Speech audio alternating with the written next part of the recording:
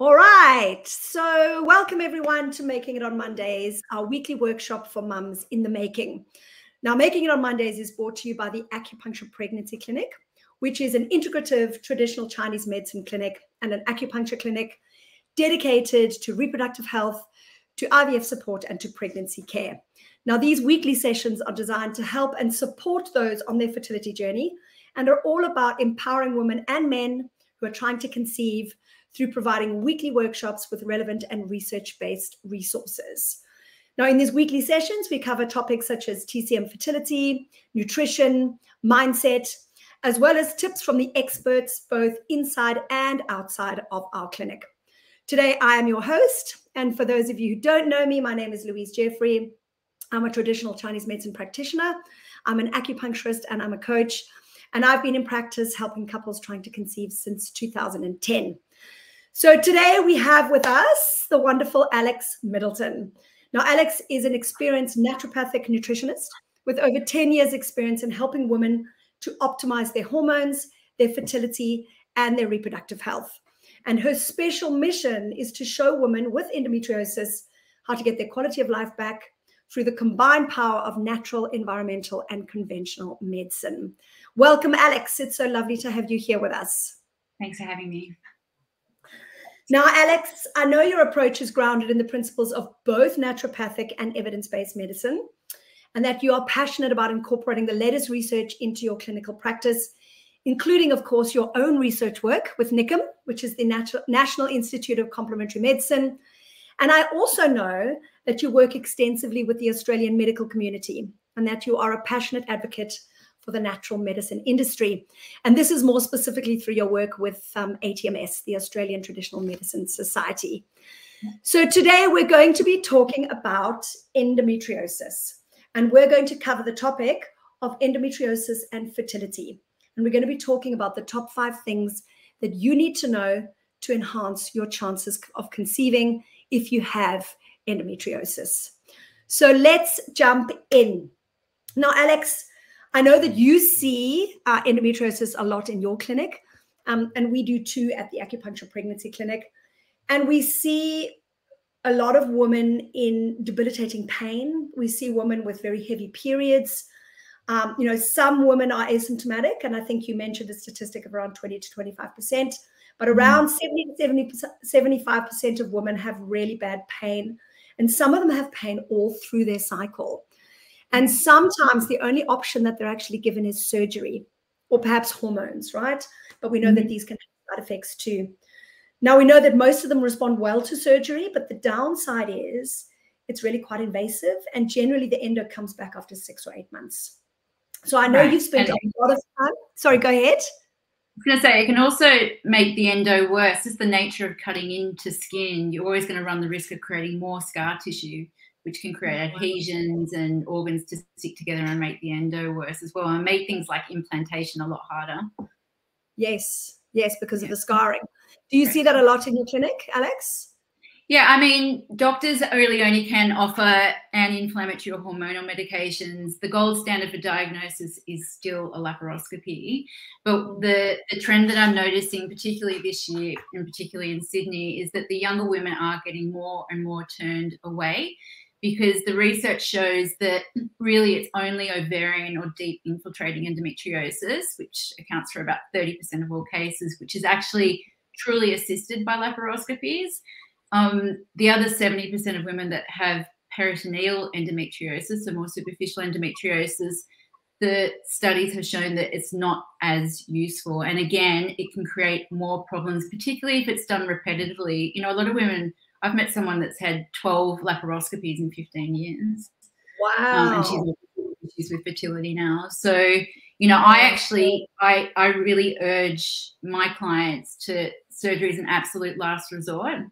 The better way to approach it, and also the better way to, to enhance your fertility, is to address the different underlying drivers that can fuel the disease to egg on. And the research is there, but for whatever reason, the doctors aren't, quite up to date on it, or it hasn't been written to the national medical guidelines.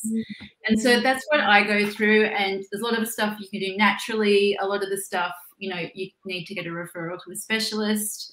whether it's a gynae or a fertility specialist or an endocrinologist. And so what I find is by working with the, you know, and then in the allied health board, obviously, you know, your side of medicine, I work a lot with physios, particularly pelvic health physios, you know, other types of natural therapists, to make sure everything is being ticked off the list. So the woman with endo, the internal environment is in the best possible place it can be that will allow for a healthy pregnancy and implantation to go ahead. And so, and it's a bit of a tick list. And so I work with diet, you know, diet is useful. And a lot of people have heard of, you know, cutting out things like dairy and gluten, which are inflammatory. And, you know, and inflammation is a big part of the disease.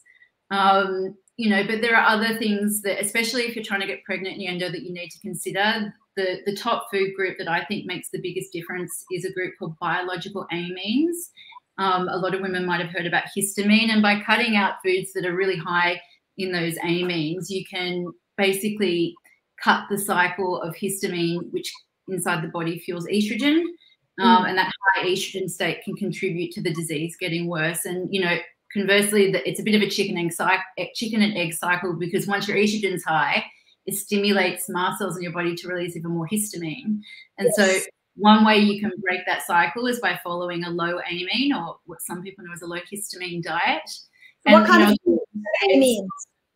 Amine, so a lot of those foods, anything, and amine is a protein that's aged and come apart. So the top of the list is probably anything fermented, which the media is very busy telling everybody that they should have lots of fermented foods for their gut health.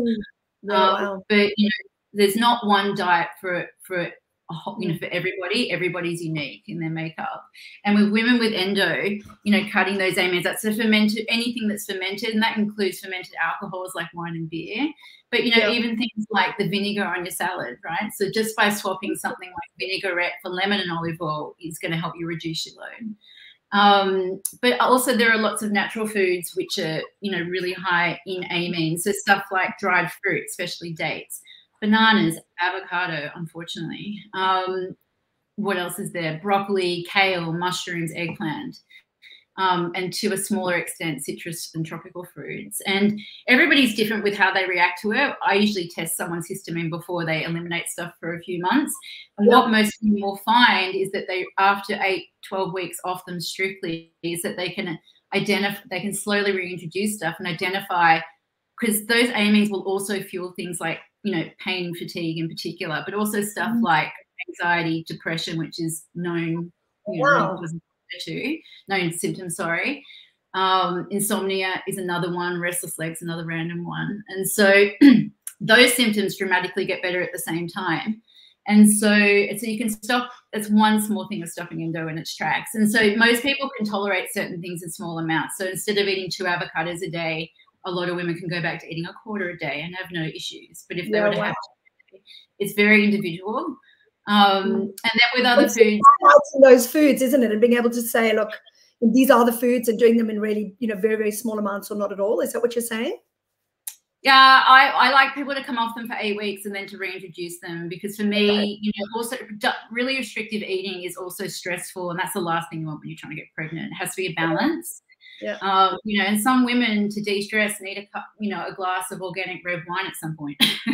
We all. And so, but if that's super affecting you and you're trying to get pregnant, it's not a good decision. So it's about, you know, risk benefit, who you are individually and stuff like that. Dairy and glutens, you know, most people are on top of, but then also things like, you know, caffeine, which is pretty well documented in, you know, the trying to get pregnant research world. But the thing with caffeine, when it comes to having endo and trying to get pregnant, caffeine will over time make you burn through your adrenal hormones. And what that means is when your adrenal hormones essentially are the main ingredients for progesterone. And progesterone, if I had to pick one hormone that's the most important for you to get pregnant and to be at a good level, it would be it.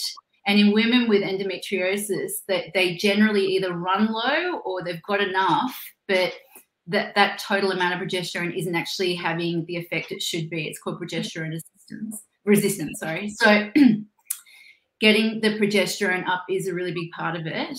And so with caffeine, when you're drinking caffeine, particularly coffee, which is quite intense and high in amines if it's not organic, what you do is you burn through your adrenal hormones, and that can theoretically lower your progesterone.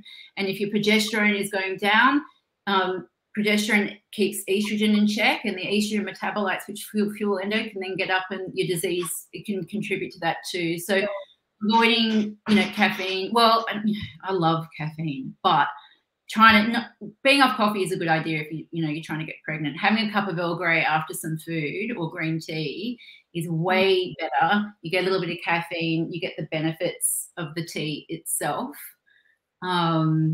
It's a much better choice. And so, alcohol's studies on that for sure. Yeah. And how about how these affect the vaginal microbiome? Do the amines play a part in that, or is that something? No. What I would say is, if I was to run through, one of the most important things to get screened for with someone who knows what they're doing, and you'd be amazed at how many doctors don't, because again, this stuff isn't written to the national guidelines, is to make sure that you are screened efficiently for gynecological infections that can contribute to, well, A, endo, B, just infertility generally, or negative pregnancy outcomes, miscarriage and stillbirth, things like that. Stuff like, in particular, genital mycoplasmas, like urea plasma, for example, they aren't part of the general standardized screening. You need a PCR vaginal swab to check it. And if you have it, it's a sign. There are no symptoms. But you will need antibiotics. And if you don't clear that infection, one of the biggest things I see with genital mycoplasmas is women who have gone through recurrent miscarriage. And sometimes when they have the antibiotics, they do more of the working on themselves, then they get pregnant on their own. They don't actually need assistance. So, things like you would run that test with your patients? Yeah, so one of the standard tests, I've probably got 5 standard tests that I do with everyone with endo, and particularly with women with endo trying to get pregnant. And one of those is a vaginal microbiome swab. That's a private test, and you can do it at home, and then I get the results. And that tells me everything that's going on vaginally. So good and bad bacteria, and having good levels of good bacteria is super important for fertility outcomes, no matter who you are. It screens for all sorts of infections, including, fungal infections, bacterial, viral, etc.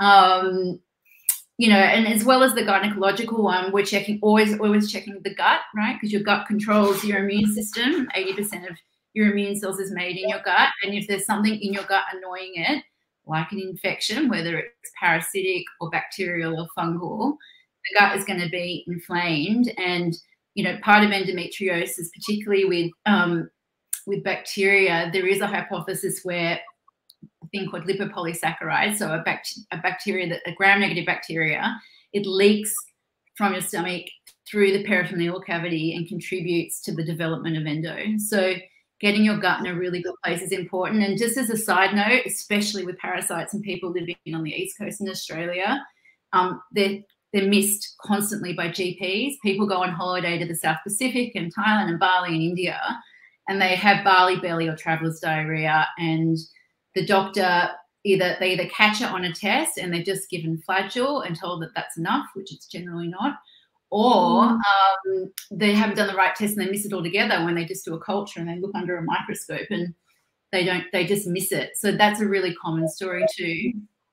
And making sure, fungus is a natural part of the microbiome, but making sure it's kept in check is important with someone with endo, particularly someone trying to get pregnant, because high candida, let me get this right, high estrogen states, which everyone with endo has, suppresses the immune cells that keeps candida in check.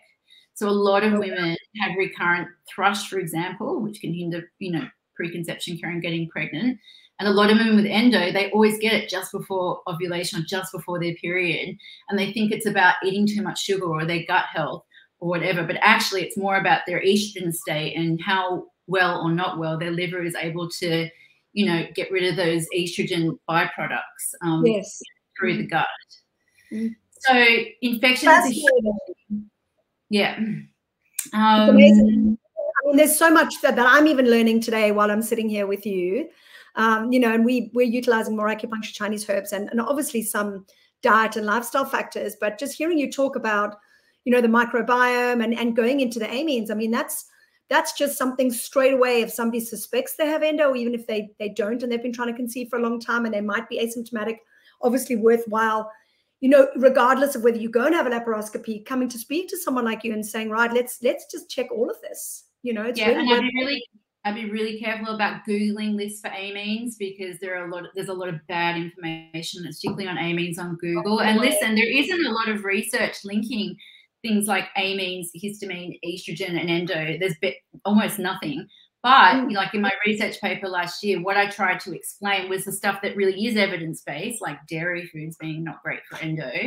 One of the ways it could be fueling it is most dairy foods, apart from, you know, the issues with lactose and casein, a lot of dairy foods are fermented, like yogurt, for example, or they're moldy in age, like the aged cheeses, and therefore you're getting this high histamine thing. So it is there. The research just takes a while to catch up. And what about organic dairy? Just quickly, because I know we'll move on in a moment. So dairy with women with endo, some women tolerate it, some women don't at all. All women with endo should be off cow-based dairy products, excepting organic salted butter. That's fine mostly for everybody. Tiny amounts of casein. For the people that do like a little bit of dairy and can tolerate it, I would stick to sheep, goat, buffalo. Buffalo is probably the safest. So when you're thinking about cheeses, you're thinking about, you know, sheep or goat's feta or buffalo mozzarella, or Meredith is a really great brand if you do want to still have a little bit of yogurt. I do try and get, if someone's trying to get pregnant, I actually really do try and get them a little bit of buffalo mozzarella and cow's butter, and that's basically it, or maybe a little bit of goat cheese. But yogurt and creams and particularly anything to do with cow's milk is just a quick fire way to stimulate your endo symptoms. Okay, that's beautiful. Thank you. So we talked about diet, we've talked about the vaginal microbiome. What were the other things you wanted to share? Your top 5. Top 5. Well, like I said to you before the interview, it's probably 100, but if I had to pick some, I think the summary of when you're endo and you're trying to get pregnant, the way you enhance that is the same way you help your endo, right? So you've got to address all the things that could be possibly driving your endo. So we talked a little bit about microbiomes and infections and stuff. Hormone imbalance is another really, really big part of it. Obviously, you know, your digestive function and stuff like that. The environmental piece is absolutely huge. It's something that isn't talked about and is absolutely present in the research. Thousands of papers on the different ways small, tiny chemicals in your house and your office or at work could be actually, you know, accumulating levels and contributing to your endo. So probably the biggest thing I see that fuels endo symptoms in Sydney, particularly with the last 12 months of rain, is mold, right? So the houses in Sydney on the East Coast are built on sandstone and clay, and they're not particularly, you know, the roofs aren't particularly well built. So a lot of people have water damage in their houses or at work, which makes, you know, the perfect environment if people don't know how to manage it properly for mold and other mycotoxins to develop. And, you know, mold and mycotoxins, 1 in 5 people who breathe in the air around mold and the mycotoxins they give off, unlike the other 4 in 5 people, they can't breathe them out. And women, a lot of women, it's actually a genetic SNP. And one of the commonalities of women with endo is they're just generally not good at getting rid of stuff genetically, right? Yes. So the stuff that other people can detox endo women can't, and it adds up and contributes to the pathophysiology of the disease. So stuff like, mold, and mold isn't just in your house. Mold can be particularly in foods like non-organic coffee and peanuts. You know that. Stuff, parabens, which is mainly, you know, non-organic food. I know organic food is expensive and it's better that you have to pick your battles. But really, if you've got endo trying to get pregnant, any sort of endo, you know, reducing your chemical load, pesticides in particular, you know, with non-organic foods, parabens in non-organic foods and cosmetics, dioxins are mainly in non-organic animal products and seafood, but also things like cigarettes and air pollution. Just a side note on seafood, if you're trying to get pregnant, you know, there's not a lot of research on fertility and stuff, but there is a lot of research on the ocean at the moment. And even if you buy the best quality wild fish, it might not be treated with antibiotics, like say something like farm salmon, but it's likely to be loaded with microplastics. And if it's a big fish like tuna, you know, or shark or swordfish, you know, those guys are really, you know, rich in heavy metals like mercury, which can contribute to fertility issues as well. And so I think it sounds really extreme, but I think if you've got endo and you're trying to get pregnant and you really want to do the absolute best to minimize your exposures, you really have to think, is seafood worth it for me? And listen, if you're a vegan or a vegetarian that wants to try some more protein, which is super important, yeah, you know, some wild white fish 2 or 3 times a week is probably a better choice than nothing. But if you're eating other animals' proteins like lamb or, you know, organic poultry, for example, you might not need to worry so much about fish and fish oil and things like that. And just as another side note, most of the fish oils around town, even the practitioner-only ones, aren't filtering for microplastics. So that's not something I've heard of before. It's so interesting. You know, we talk about all the different toxins like mercury, et cetera, and there's so much stuff on that, but I've never really heard once any mention of microplastics in the ocean. Yeah, so that's an interesting point.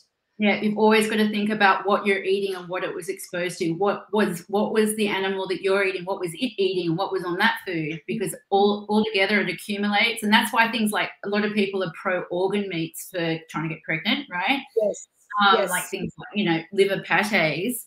You know, the liver is the place, they say it's full of nutrients. It's also the place that's like the primary place of getting rid of toxins. Of course.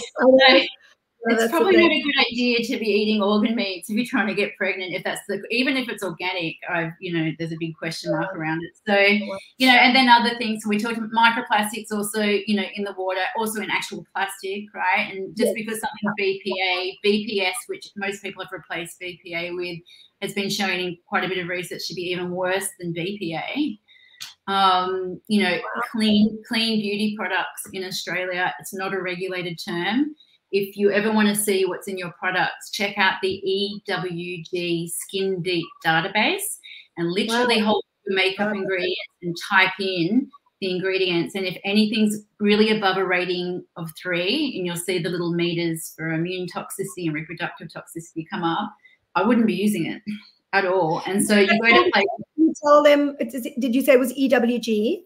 EWG Skin Deep database. Wow, okay. It's as good as you get for checking, which limits you with products, right? And so you've got to start thinking, well, what am I using? Do I really want to be wearing makeup when no one's around? Maybe I can give my skin a break today, right? And what deodorant am I using? If it's not a natural deodorant, it's full of aluminium. So there's this huge list that I run through with clients. So environmental, stress we talked about, and, you know, the depletion of hormones and how that doesn't help progesterone. A couple of other things I would mention are, well, so obviously I work a lot with naturopathic prescriptions, and what were we talking about? How endo affects your eggs in particular. So what a lot of people are unaware of, so I told you those 3 types of endometriosis: superficial, ovarian, and deep infiltrating. And with ovarian, which your doctor probably tells you you've got chocolate cysts or endometriomas, and if they operate on, you know, to remove those, which they very often do because they can be extremely painful, a couple of things happen. One, just the nature of operating, you can lose eggs, right? And your ovarian reserve / AMH can go down. Yes. And sometimes, you know, you can get scar tissue from that, so that can affect the ovary's ability to produce eggs as well, as can hormonal imbalances.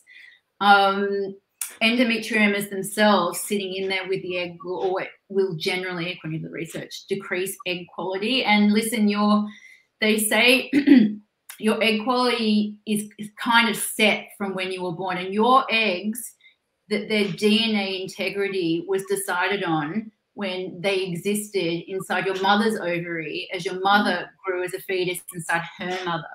So all the environmental factors that your maternal grandmother was exposed to, in a way, dictates the health of the eggs that you were born with, right? In my generation, my grandmother, you know, she was in her early 20s smoking and drinking scotch in World War II, which was also when, you know, they had a huge manufacturing production of 2,000-3,000 of the first big lot of chemicals on the planet. So, so surgery and ovaries we talked about. the fluid from the follicles in women with endo has also been found to block eggs from maturing. It tends to happen from free radicals occurring in the egg itself, which damages the DNA, and then it prevents fertilization. The inflammatory molecules and even antibodies that are found in endo, well, common in endo, I should say, can also prevent fertilization. They can prevent implantation, and I think I read somewhere they can kill off the sperm. So it's not actually just about because most people will say it's generally about the environment in which the embryo is going to implant. So obviously the lining, but it's about so much more, is what you're saying. It's about so much more than your doctor's saying. I mean, even the seminal fluid, so the fluid that the sperm sits in, right? Men are really annoying because, they can completely regenerate their sperm and seminal fluid in 2 or 3 months. Yeah. And the seminal fluid has its own microbiome, right? And you can clean that up. But if it's not cleaned up, the woman's immune system can basically reject it. So there are all these other factors. The male side always has to be looked at. That's really interesting as well. That that the male side can be affected by the endometriosis, and again, that's something that is never really talked about, right? I wouldn't say that the male side is affected by endometriosis. I would say that the dysfunctional immune system that underpins endometriosis, combined with not so healthy sperm and seminal fluid, is not a good recipe for trying to get pregnant. So it needs to be both sides. What else can I talk about? In terms of proving eggs, I mean, there's always supplementation. Ubiquinol is definitely my go-to. And that's for women with endo, and also women with endo trying to get pregnant, and anyone trying to get pregnant. And to be honest, almost anyone does well on 600 milligrams of high-quality ubiquinol. Absolutely. Yeah, and so for those who don't know, ubiquinol is activated CoQ10. It's particularly useful for women who with decreased, lower AMH ovarian, lower ovarian reserves and stuff too. It's a enhancer, isn't it? So it helps the powerhouse of the cells. Am I right? Exactly. And then, my naturopathic prescriptions are pretty individual, but things like inositol, vitamin C, vitamin E, liposomal glutathione, wouldn't be taking any of, especially the glutathione. I wouldn't take it without, someone like me aiding you, because it's quite strong, have big detox effects. Exactly. So they can all help improve egg quality. In terms of what your IVF doctor might recommend, and just as a side note again, most IVF doctors don't have any nutritional training, right?